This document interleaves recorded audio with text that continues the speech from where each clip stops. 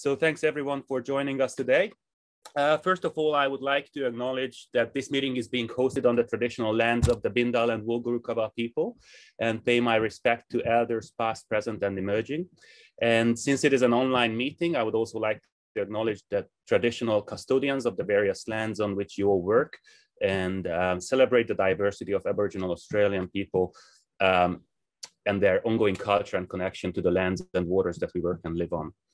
Now, our expectation is that interactions during this seminar are constructive and that all attendees behave with respect and consideration towards each other. There is a chat box in which you can type your questions and comments, and these will be answered after the talk, or I can unmute you at the end if you raise your hand. I think you might be able to even unmute yourself and ask your question directly. Okay, so it is my honor to present today's speaker, Professor Mikhail Matz, who is joining us from Northern Russia today. So thanks very much, Misha, for getting up early to give this seminar to us. Misha is a full professor at the University of Texas in Austin, where he leads a lab that looks into how reef-building corals adapt to environmental changes, including climate change, on a genomic level.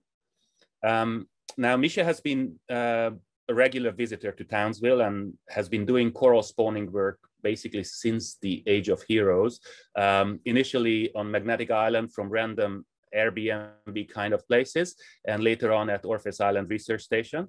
And his initial interest was not so much applied, it was more just pretty basic sort of unapplied molecular ecology questions related to corals, like fluorescent proteins and their roles in sort of light tolerance in corals.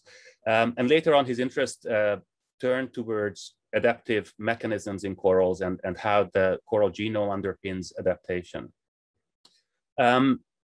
I had the privilege to work with Misha for a number of years now, and I can tell you that he's one of the most entertaining and inspiring people to work with. He's one of those truly, genuinely curious scientists who inspire by their passion for discovery. And so his field trips are always extremely fun and I guess somewhat chaotic, but very productive. So he comes with one idea and on the fly comes up with a couple other projects and also sees them through. So Misha is a very prolific scientist with a high number of citations and publications, including in journals like Science and other high-profile journals.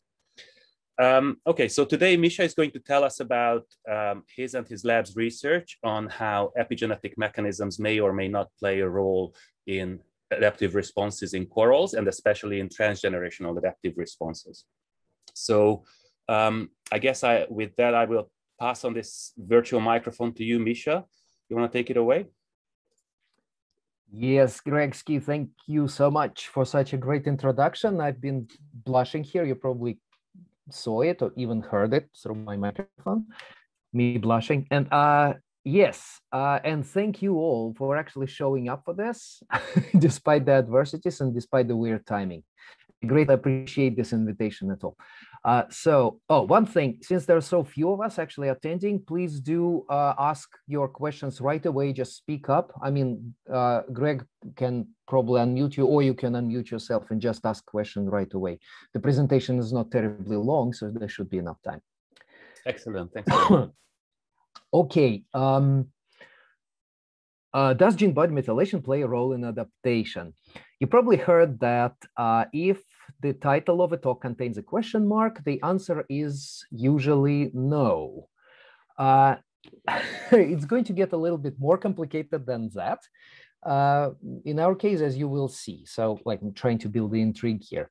Before we actually launch into actual stuff, let me acknowledge that the main driver of this project is Groves Dixon, who is now left us for the dark side. He's now a bioinformatician at Moderna. Good for him. And it was funded by NSF. Okay, so epigenetics. Sounds like magic already. What is it? Epigenetic modification is any covalent chromatin modification that changes gene function without changing DNA sequence. Okay, but why is it suddenly more exciting for everyone than, say, transcription factors binding to their promoters and regulating gene expression? Well, the reason is that this whole notion of epigenetic inheritance, which is the magic which everybody expects epigenetic to do, what I mean by this is that some authors believe that, including myself at some point, yeah, probably don't believe this anymore. But yeah, at least at some point, I really believed that epigenetic modifications can do the following. They can be adjusted according to the changes in the environment, like purposefully in a regulatory fashion to accommodate the new environmental changes. So these adjustments do help acclimatize to environmental changes. Those are not some random changes happening, right? It's just like the changes purposefully to acclimatize the organism to new environmental conditions. And well, most likely by affecting gene expressions, like everything is getting sort of through gene expression to some extent. And finally, and that's the most magical bit, is that those adjustments, unlike transcription factor regulation, which would basically, the first two would fit transcription factor regulation, but epigenetics is assumed to be passed on from parents to the offspring, such that the parents learn something in their lifetime and they can pass on this knowledge to the offspring without a change in DNA sequence. How awesome is this? So it's inheritance of acquired adaptive characteristics, the idea which harks back to good old Jean-Baptiste Lamarck, pre-Darwinian evolutionary thinker who thought that things evolved by use or disuse of organs, like giraffe trying to strain his neck, and inheritance, of course, of these acquired characters, which are like you train something and you pass this entrained thing to the next generation. Okay, so if the previous slide works, then Jean-Baptiste Lamarck might be, as ridiculous as it sounds, it might be at least partially correct. And we might be actually missing a big part of the evolutionary picture. Okay, let's look into this.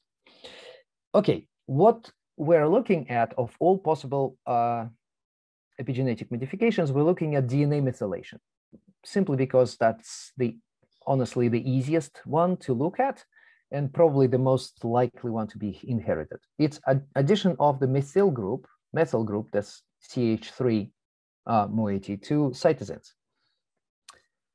So first thing first, there are two kinds of DNA methylation. One which most people heard of, including many marine biologists, is methylation of promoter regions of genes, which represses gene activity. Okay, this is a very well characterized function. However, it's specific to vertebrates.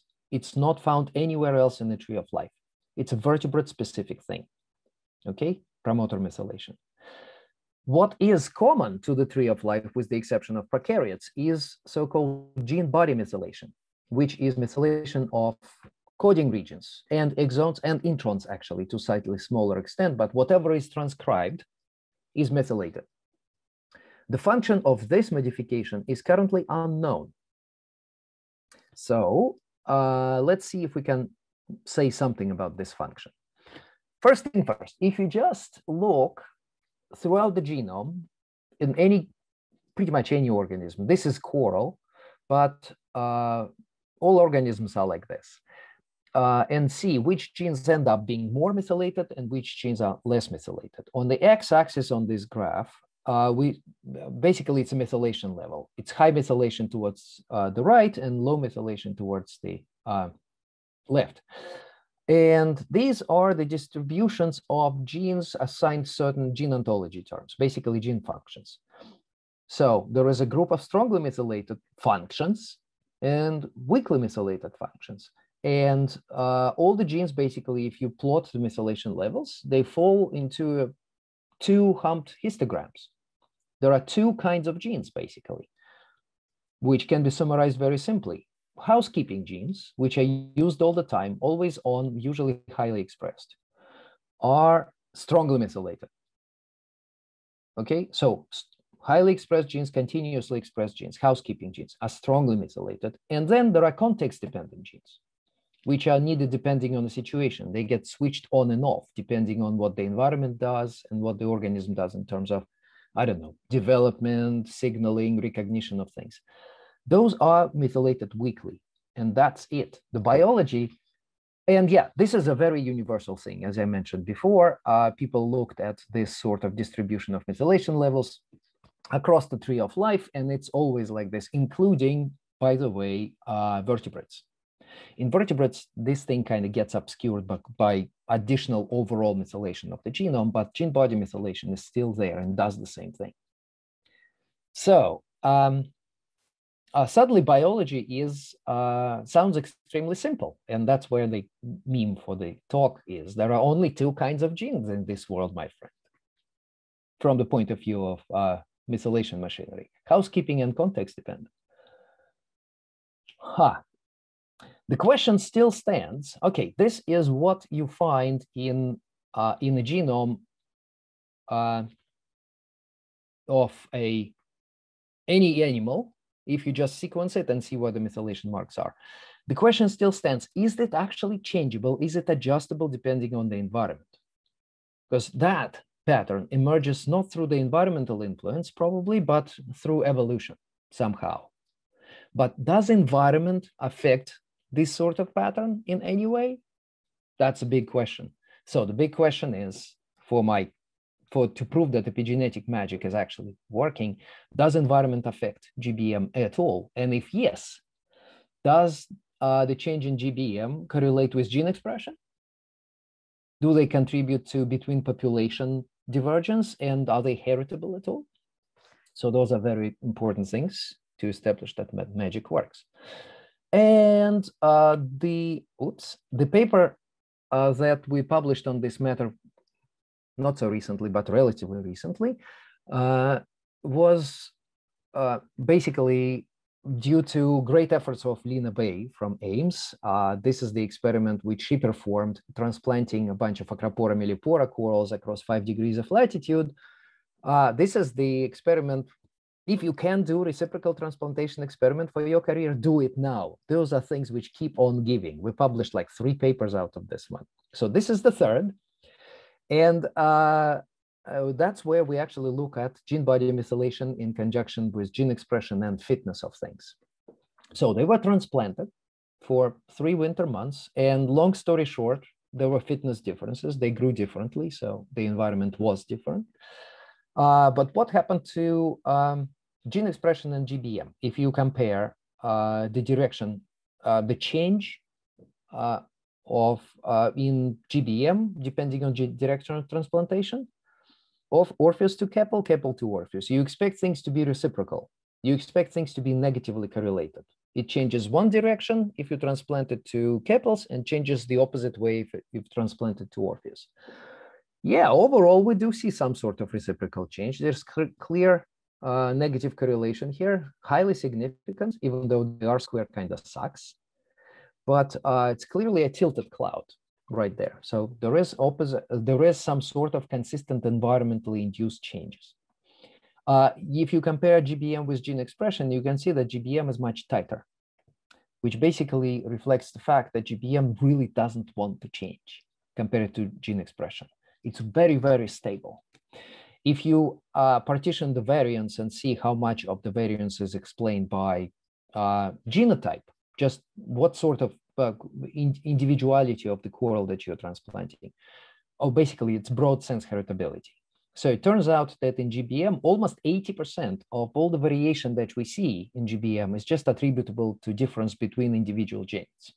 So it's highly genome-specific thing. Very, very. Actually, gene expression, lesser known fact, gene expression is also quite genet specific. About 65% of variation is attributable to difference between genets. And that's a consistent thing about gene expression. Remember this for the future. But GBM is much more stable. Okay, what's going on with this sort of situation? Actually, this is a very interesting thing that we noticed about this experiment. So remember, there are 2 kinds of genes, highly methylated and low methylated, forming these 2 humps in a histogram of the overall methylation levels. I'm just redrawing it. So there are 2 classes of GBM, like arbitrarily split the histogram in two, low methylated and highly methylated. Cool. So what happens if we plot the changes in GBM against this axis? And what we see is this. We call it a seesaw pattern. What does it mean is that these guys are getting lower methylation and these guys are getting higher methylation. So basically the peaks of the histogram get closer together. It's a genome-wide signal. It's not a gene-specific signal. Clearly, this sort of thing is not regulation of individual genes. It's like overall pattern. Interestingly, this is Orpheus to Keppel transplantation. Now, what happens if we transplant corals from Keppels to Orpheus? It's a completely different set of corals, right? Completely independent set of samples. And yeah, it's reciprocal. It's slightly less pronounced, but it's the other way. So basically the peaks of the histogram gets wider, the seesaw pattern. Wow, interesting. So how does that relate to gene expression? Do the gene expression show seesaw pattern, which is like, as I mentioned, doesn't look like a gene-specific response, like targeted regulation of certain genes to adjust for the environment? No, it doesn't look like it, right? So what about the gene expression? Oh, I forgot to say. So, okay, once we notice that these peaks are doing this in our experiment, now we basically measured the distance between the peaks and looked at how much of the variation in total this simple parameter explains in our principal component analysis of gene expression of GBM. It turns out it's nearly perfectly aligns with the first principal component and explains a whopping 33% of total variation. So all these points are individual coral fragments methylated in the experiment, and the first principal component aligns with this difference. So this GBM disparity between classes is the major determinant of natural GBM variation. Okay. What happens with the gene expression? Gene expression, if you also plot it against the same axis, right? And you see where the gene expression changed. Oh, look, there is actually also a tilt. Actually, interestingly, it's a tilt in the opposite direction. If we plot everything together, you can see that these guys are tilting this way and these guys are tilting this way, which means that GBM drops here and gene expression rises. So there is a negative correlation between change in GBM and gene expression. Hooray, is it? But the problem is if you really plot GBM change against gene expression change, yes, the correlation is significant, but it's ridiculously small. And even in one, or Orpheus to Keppel, it is significant, and Keppel to Orpheus is actually not. So yes, the correlation is there, but it's so weak, it cannot possibly be a biologically direct effect, right? Such that like GBM change directly affects the gene expression change. It could be some sort of third order indirect sort of situation, but it doesn't look like a regulatory behavior of things.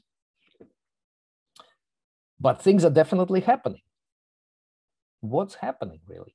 So, okay, the third prediction is that these plastic GBM changes, if they reflect adaptation to the new environment, are supposed to get eventually fixed in the population and become the population-specific epigenetic differences, right? That's the idea of epigenetic inheritance.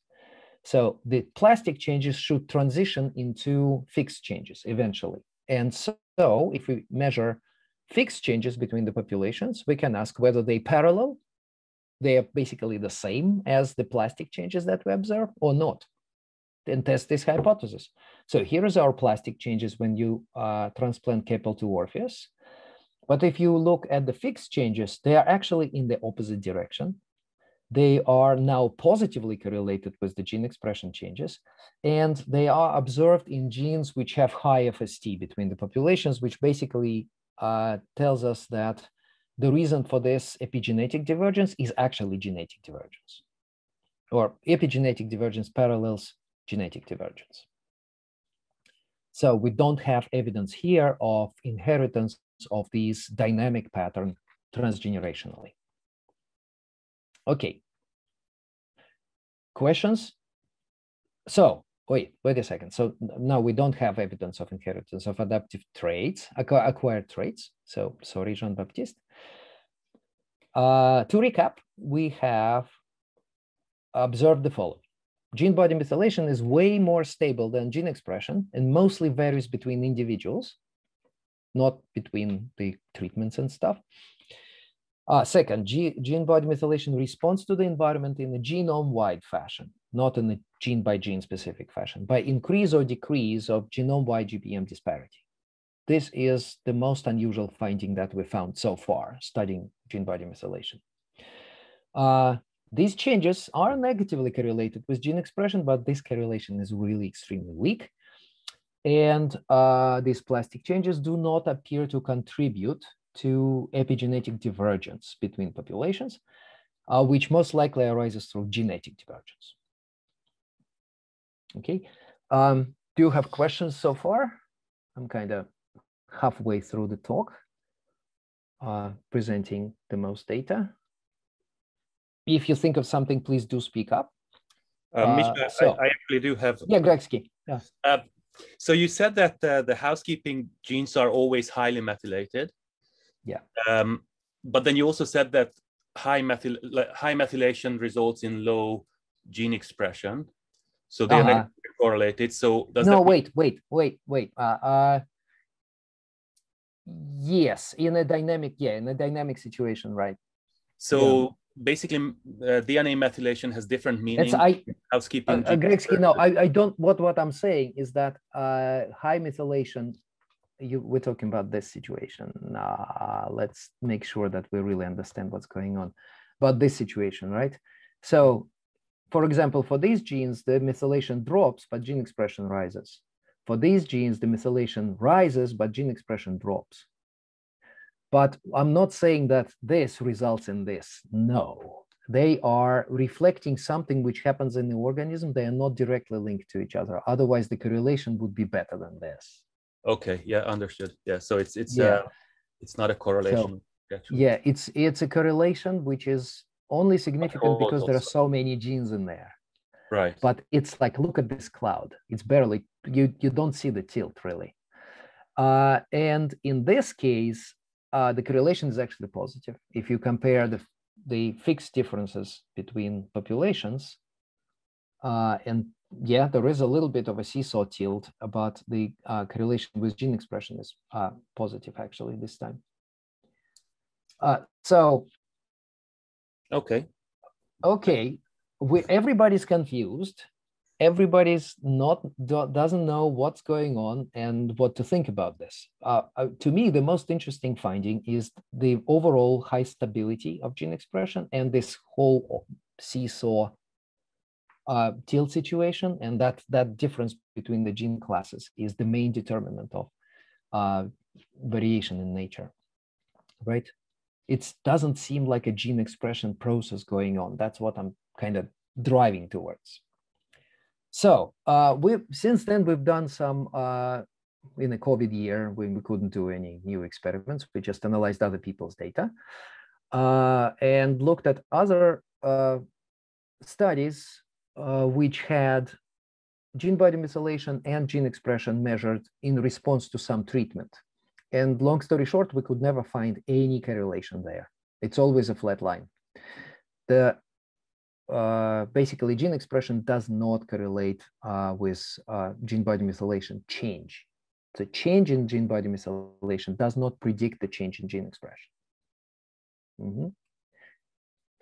Even though, if you look at the baseline overall expression level, you have the housekeeping genes, which tend to be more highly expressed, and they tend to be more highly methylated. This correlation always stands, but this is not a dynamic change. Here we are talking about, okay, we increased in methylation. Does it mean an increase in gene expression too? No. Or decrease? No. You never see that. So this, whatever environment does to GBM, really does not result in change in gene expression. Okay. Also, you really don't find, I mean, sometimes people speculate that gene body methylation might be involved in specializing cell types or organs and development to basically differentiate between different parts of the body, between different cell types. The answer is no. This is our own result in corals, where we compare different types of polyps, which are very different in morphology and probably cell types. And we see no difference in gene body methylation between them, even though there is a tremendous amount of difference between different genotypes, as we already seen in the previous experiment. Genotype differences rule, and they are very solid, but within organism difference are, well, we just don't see them. This is actually a growing realization of the past few years that GBM, gene body methylation, is actually not a regulatory mechanism at all, because it's neither necessary nor sufficient for gene expression change. Some papers which were published in addition to like our stuff is that GBM does change during development, but it does not end up varying between the cell types. Cell types could be extremely different, and it's been shown in addition to corals, in sea squirts, bees, and crayfish. Yeah, huge differences in gene expression, no differences in gene body methylation between cell types. Experimentally, people managed to completely knock out the DNA methylation enzyme, DNMT1, in this bug, right? And they observed no change in gene expression. This is the change in methylation level, and this is the change in gene expression, flat line. So if you experimentally knock out methylation, nothing happens to gene expression. And in plants, there are even such sophisticated things as epi-reels, which are lines of plants produced by hybridization between two different subspecies, where the genetics is the same, but methylation level is different across the genes. And you never see the correlation of that with gene expression in those lines either. So, okay, gene body methylation is not a regulatory mechanism. So what's going on? Why is it there? What does it do, right? So, okay, hold on. Is it heritable? Looks like it is. So that's a good news. So I kept mentioning before that gene body methylation is extremely variable between individuals, which already suggests that it's called broad sense heritability. So if the individual split into many fragments retain the same methylation level, this means that most likely heritable genetically. And for corals, it has been recently demonstrated, not in our paper, but by a group from KAUST, by Mani Aranda and co-authors. Very nice paper when they actually demonstrated that larvae of corals basically retain the methylation state from their parents. So that's okay. That's another myth which most people have in their heads, that methylation gets completely erased during gametogenesis and embryogenesis. No, it doesn't. It just doesn't. Right? It stays.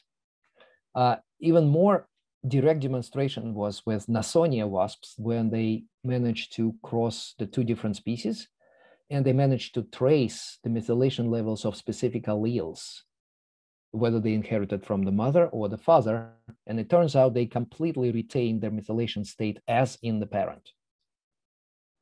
So this graph, it would take me too long to explain, but this is a really good paper demonstrating that epigenetic state, gene body methylation states in these guys is directly heritable, like allele by allele. So that's cool. It looks like GBM is basically a genetic thing, right? From that especially. It's not dynamic. It doesn't change with an individual. It's heritable. Methylated C is just another base. And that's our main idea right now. That's the thing we try to prove to everyone. So, okay, of course, the question remains whether the newly acquired GBM states are heritable. So if GBM is just a mutation process, which is, so whatever appears, it's supposed to be heritable. So I bet it will be. So where we are with GBM total, what's the evidence? It's obviously linked to gene function on the evolutionary time scale. Somehow, highly methylated genes tend to be the housekeeping ones, which are used all the time. And low methylated genes are the context dependent, inducible. That's universal pattern everywhere. And yet its removal does lead to serious developmental consequence. So this has been done not only in bugs, but also in honeybees. If you knock out the methylation enzyme, the development does get screwed up. So it somehow affects gene expression. However, it's not clear why, not clear what is the mechanism linking the GBM level to organism function. It doesn't look like gene expression is directly playing a role there. So for me, the most interesting thing, since we discovered this kind of stuff, the seesaw pattern, how this can possibly happen in the lifetime of a single individual. What is happening with these histogram peaks getting closer or wider from each other? So what we hypothesize right now is GBM is simply a transcription-dependent mutation process. It's indiscriminate. It happens to anything which gets transcribed, right? So you start with a zygote, which has like narrow range of methylation ranges, and then throughout the organism, you get heterogeneity of methylation states among cells, which creates those smooth peaks instead of like, 0, 50%, 100%, as it would be in a genotypic situation. So the peaks are smoothed over methylation states across many cells. If so, we can imagine that with cell age, more cell divisions, maybe these peaks can get closer. The more methylation accumulates, the more diversity of methylation accumulates, the closer are the peaks. And if you do regeneration or rejuvenation, some sort of cell turnover, this might get you closer to the zygote state where everything is really nicely separated. And so we can think of this process of peaks getting closer is more diversity of methylation states among cells in the organism. Getting wider, it's less diversity of methylation states in the organism, which could be due to some sort of regenerative process. So that's the hypothesis. And we think that transcription affects methylation by itself. I mean, of course, it's a gene body methylation. It's only found in transcribed regions. So it has to be transcription dependent. And environment might affect these two processes, which would result in peaks getting either wider or narrower. So that's the hypothesis. And this is not about regulation. We don't really know exactly how methylation of the C affects the gene function. And it's quite possible that it's just like any mutation. There is no particular effect, right? It's context dependent. It's like you don't ask what is the typical effect of mutation of C to T. It depends on where it happens, right? So likewise, it's quite possible that methylation also have these effects depending on where they happen. They basically create some sort of functional variation, which is probably relatively subtle compared to the base mutations. One thing they do, they actually promote base mutations. Methylated C is 10 times more likely to mutate to T than non-methylated C. One thing. But they could possibly affect the gene function by itself, and it is possibly futile to try to look for a specific effect because it's a mutation. It depends on where it happens. And since it's a mutation, it's heritable and can be selected for, and that somehow results in your typical GBM across gene functions if you look across the genome. So, okay, hopefully your mind is sufficiently blown by now. So should we keep studying GBM in context of adaptation at all if that's like this, if it's not a regulatory mechanism, it's just another type of mutation process? And I say absolutely, yeah, because it's possibly a source of selectable genetic variation that's focused on genes, not just anywhere in the genome. It's transcription dependent. It happens very rapidly, but it creates variation which can be selected and possible source of adaptive variation in populations. It may not directly regulate genes, but may rapidly introduce heritable variation in their function. So this is the direction my lab is sort of looking towards right now. That's it. Evolution and genetics rules. Questions?